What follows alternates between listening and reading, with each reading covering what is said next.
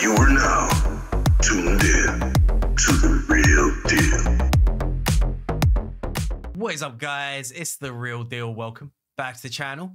Guys, today we're going to be looking at Rotos.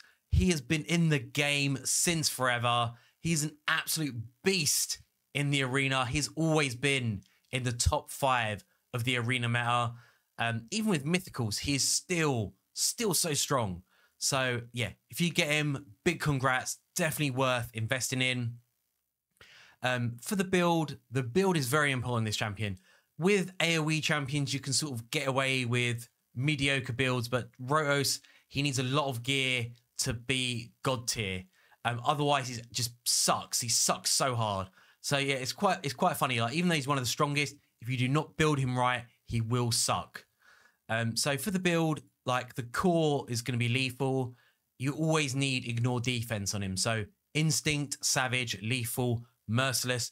You need that as your core. Obviously, merciless being the hardest again. It's going to take us ages to farm Amos. Like, I've done him.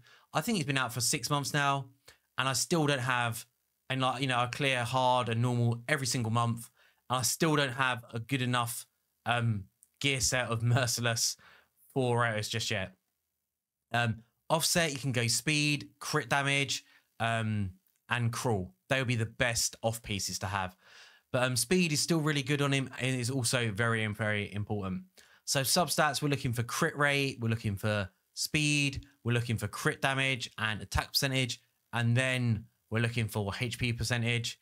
Of course, the gloves, we've got crit damage, attack percentage on the chest, attack percentage on the boots, and you can see, like, we've got fully ascended as well on the main pieces. HP on the ring, very, very nice piece. A double roll in HP, single roll in attack. Crit damage on the amulet with a double roll in attack as well, very nice. And then a HP banner with speed and crit rate and HP as well. So rolls in all the right places. So Rotos is a stat-hungry monster. Almost every single stat on him will benefit him. It's crazy. He's so good. So HP, you want a minimum of 50k. Basically, because of his passive, the more HP he has, the better survivability he has as arena nuker. So he's an arena nuker. So you need to remember that. So yeah, 53k HP, 6.4k attack. It's a little bit on the low side, to be honest. Would love that to be more like 7.5. Remember, he's not an empowered. This is a free-to-play Rotos. It's not an empowered Rotos. My undead faction isn't filled out just yet either. So we're missing a little bit of speed as well. 3k on the defense as well. Again, defense is good on Rotos. Defense will help him stay alive. 232 speed. I'd say the minimum is 230. He needs to be fast because he's a single attack champion. He needs to get the rounds and he needs to be killing people every single round. And to do that, he needs to be fast so he can just keep cycling around. 100% crit rate, 324 crit damage. Again, that could be a lot higher. Like this is just the sort of, I'd say, the bare minimum that you can get away with Rotos. You see other people with like crazy stats. Like, I think I've seen 9k attack Rotos with like 50k HP and like 250 speed. It's crazy what some of the Krakens can do. Resistance is also good on Rotos. Back in the day, there used to be a resistance Rotos meta where you'd have like 400 resistance. I think that's kind of dead now. With how Awakening works and stuff, it's just not worth it. Accuracy is also good on him as well because of his A1. He can land a decreased defense. I would say, though, for arena, you don't want accuracy because you don't want to get sheeped. But it's still good on him. It can't be helped. So let's talk about blessings. So I think Warden of the Fallen is the best. Just gives him way better survivability. Works great with his passive. However, you could also go for Polymorph as well. Even though Polymorph is kind of getting a nerf, it's still going to be very, very strong, and it's still going to be a very, very good option for Rotos. You definitely don't want to take Soul Reap. Your Rotos should be strong enough to just get kills every single turn. So it kind of makes Soul Reap redundant. Life Harvest is actually also a good option as well, but you'd usually stick that on like a Reviver or a support champion. but you could still stick it on rotos if you want to. And you need to have a minimum of 4 stars. 4-star Awakening just is a real game changer, just to get that extra, or the HP don't matter, but that extra 38% crit damage is a game changer for rotos. It's an absolute must. So his passive, I think we'll ignore the Siphy stuff. Most people probably aren't going to have Siphy. And also, a lot of the stuff that rotos does, it's more in Siphy's kit. If you look at Siphy's kit, it will explain what the pairing does with rotos. So his passive will decrease damage from enemies' hits. So incoming damage from a single hit cannot exceed 50% of this champion's max HP. Grants an extra turn if this damage reduction occurs. So he's constantly going to be popping off, and this is what makes him really tanky and gives him great survivability. There are counters to this, like any double hitter, like Trunda, Hepfrak, anyone that can do like a double hit will kill rotos if it goes above that 50%. His A3 is on a 3-turn cooldown. Attacks one enemy will ignore 60% of the target's defense. So that's on top of what we're already doing. It's also going to ignore unkillable and block damage as well. So good. It's just insane what you can do with this guy. Enemies killed by skill cannot be revived if you gain the maximum amount of HP from his A2. And if you kill someone, you also get an extra turn. Just to point out as well, on every single skill, he gets attack is like your first multiplier, and the HP is your secondary. So having attack and HP benefits him. So that's why we've got sort of a hybrid build on him. 1 for survivability, but 2, the HP is going to help us with that damage as well. So his A2 attacks one enemy, destroys 20% of their max HP, then adds HP onto this champion's own max HP. Cannot destroy a champion's max HP by more than 60% in one battle. Cannot increase this champion's max HP more than 60k. And for bosses, it's 30%. And it can only increase our HP by 15%. 15k. It's on a 2-turn cooldown as well, which is pretty crazy. But it's not really that important. I guess the most important thing about this is that the boss damage isn't important, but but getting that 60k HP, so you have to get 60k HP for us to be able to get that to get the block revive. So you're gonna have to do this 3 times to sort of get that, which isn't terrible. It's gonna take you probably about a minute and a half to build up, but once you've reached that point, it just makes rotos so much stronger. And if they got a revive on their team, it doesn't matter. Goodbye. Someone's getting killed. His A1 attacks one enemy, has a 75% chance of placing decreased defense for 2 turns, and also has 25% chance of granting an extra turn. So, 3-turn cooldown, 2-turn cooldown, and also 3-turn cooldown. But if you get the kill, that's really a 2-turn cooldown. And then you've got a good chance of getting the extra turn on the A1. I mean, I've had it so many times where I've come up against rotos and they've literally had 4 turns in a row off the A1 and just literally just stripped my Hepfrak off his stone skin. Insane. So masteries, interesting build. So we've gone into the defense tree, making sure we get retribution and deterrence to try and get those counterattacks. A sort of like a typical offense tree going into Helm Smasher, trying to get as much damage on the left-hand side as possible. I think Ambush is really good because he's a single target attack champion. Ruthless Ambush is going to work every single time. The other option as well is Whirlwind of Death. They're as good as each other, to be honest. I really couldn't say which one's better than the other. I think, in certain situations, Whirlwind would be better. In other situations, Ambush is going to be better. I think I just prefer Ambush, though, because you just want to make sure you do kill that champion. And Opportunist as well. So if you're bringing any sort of CC on the team, that is going to bump up your damage as well. Yeah, that's a pretty standard build for rotos. He's not just great for arena. This is a specific arena build. Also good against the Griffin, Scarab in Doom Tower as well. He can actually solo Scarab if you build him in a lifesteal set. The only thing with that though is that Lifesteal is still actually pretty good for arena as well, but I prefer him just to be an absolute beast and just go for that max damage. Anyway, let's go into the arena and put him to work. I'll show you what sort of teams you should build around Rotos as well. So it's Saturday, we're in goal 2 for Tag Arena. It's time to sort of start pushing up a little bit, and Rotos is a great counter to Necred, so let's take this team on. So with Rotos, I feel like it's essential to have a turn meter boost champion like Arbiter, like Sifi. You know, he needs to be fast, so he needs to be getting turns. So Arbiter pairs up really nicely with him. I love Armans just for that control, and he's just such a good counter for Necred. So what we can do is we can just... Oh, we got very unlucky there with Xena. So luckily, Gizmark, you know... No, Gizmark? Gizmac. You know, obviously Mythical, I was very lucky to pull him. But the problem is now we need to try and take out... well, we don't want to lose. So what's great about him, though, is that he can bring that ally protection. Ally protection is great for Rotos. The only problem here is obviously Ultimate Death Knight is a great counter to Rotos. But if you're bringing in, you know, you need either you need control or you need protection around him. He does need that protection.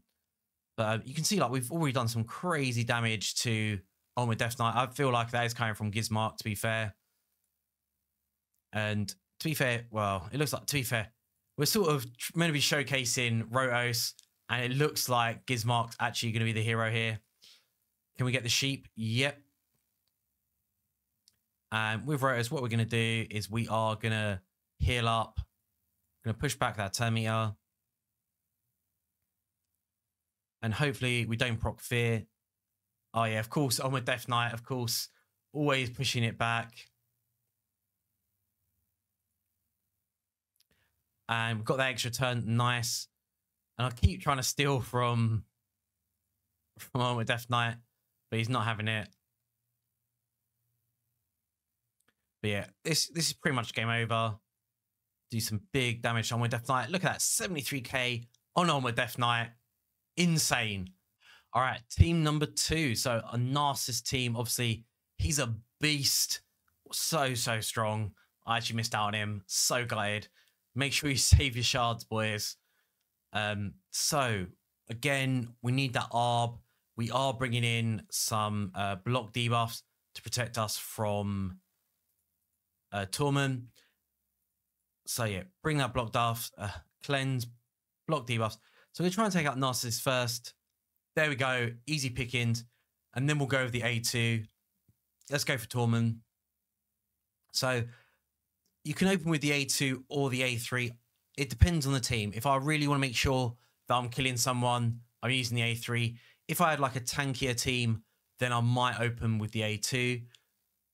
This is a slight problem with Rotos, though, that because he gets so many turns, you can see he's now not getting the block debuff protection and that block damage as well. So gonna focus Narcissus with Helicat. It's kind of weird. Like, I feel like Helicat sort of dropped off the meta a little bit. Still an insane champion, a real beast. Oh, see, he just slaps. Even with Rotos, he almost killed us Rotos. But that's why we have to make sure that we take Warden of the Fallen. So definitely want to make sure we get a revive. Revive it. No turn meter boost. Oh, I just saw that coming. I was like, oh, don't land the continuous heal on Rotos. So actually, we've killed Narcissus. Nice. So let's have a turn meter boost. And then we got gonna cleanse with Elva. And let's try and take out Ancora. Ooh, nowhere near enough damage there. She must be very, very tanky. So again, a little bit of focus on Narcissus. Let's pull it on that block damage. Yep. I had a feeling his big hitter was coming in. But we're all good. We still got protection with our block debuffs. So A1 on Rotos. 109k. What you saying? What a beast. Insane. All right, so let's try and... yeah, we'll do the turn meter boost. We should be good. So I'm actually going to use the A2 of Rotos this time. So now we should be at max HP. And the next time he comes back, we will give him the old block revive. It's not easy to do. It's kind of hard to set up. I do feel like it's a bit of a shame that they did nerf Rotos so hard. I guess you can kind of understand it as well at the same time because he was broken. No, it doesn't look like we've reached it just yet. We must have max HP right now. I don't know if there's a way that you can sort of see. Yeah, I don't think there is. There is no way to really check to see if you've done it or not. Okay, turn meter boost because there's no Torment. And that was a nice big hit. Remember, free to play Rotos, not empowered or anything. And that's it. Sit down. Wow. You know, Narcissus, like I said, he is so hard to beat. And we beat him pretty comfortably with Rotos. This is a pretty slow, tanky team. Again, another Ulma Death Knight. You know, he's so popular in the meta right now, and he is a pain. So what we'll do is we'll push everyone turn meter back. I did bring in Gizmark again because he is so good for when it comes to stripping that stone skin. So we're just going to do one activation. There we go. Stone skin. What stone skin? So let's open up with the A2. Oh, yeah, of course. All right, there goes on with Death Knight. And, of course, Duchess is probably going to revive straight away. And Arbiter's already dead. So hopefully it's not going to be too much of an issue. And Duchess is down. Going to have to take out Mithrala. And this is going to be a pretty comfortable win for us. You know, obviously, again, it does come to having the right champions built around us. But Rotos is definitely getting work done and doing that damage that we need. 4 goes on the A1. Sick. What can I say, boys? What can I say? All right, so I think this is going to be the last one. So we don't have turn meter control. So we've had to bring in some form of control with Hedgie. So we've got CC Hedgie. Otherwise, you know, it's just going to stuck. Going to bring in some or a stripper with Romantu. So just locking out some passives as well. But it's a little. This is gonna be a hard fight. A very, very tanky team. I'm going to take out Ancora first. Oh yeah, my Death Knight always catching me off guard. It's so annoying. Okay, just focusing Ancora for now. You know, hopefully, you know, Wukong will stay down for at least 2 rounds. And again, it's just going to hit Ultimate Death Knight. Wait, you know, just putting his skills on cooldown. Gonna go with that AoE revive. And Ultimate Death Knight should be coming off any time now. A little bit of a problem though. Yeah, those fears, the decreased attack, it is an issue. And Rotos is down. This, it doesn't look like it's going to be a win, guys. If we could only get... okay, that's it. It's game over. Yeah, it's just everywhere. Everyone's using Ultimate Death Knight. So I guess that is the thing about Rotos is that, you know, he's not bulletproof. There are definitely counts to him. Ultimate Death Knight being one. Harima is also a really good one. But that doesn't stop him from still being a beast. And, you know, the better support champions I've probably got, like, I'd say like a mid-tier sort of roster for support champions. You got all those top tier Void legendaries and mythical champions. He just becomes a real game changer. But anyway, that's pretty much the end of the video, guys. Please leave me a cheeky thumbs up. Make sure you smash that subscribe, and I'll see you all in a video soon.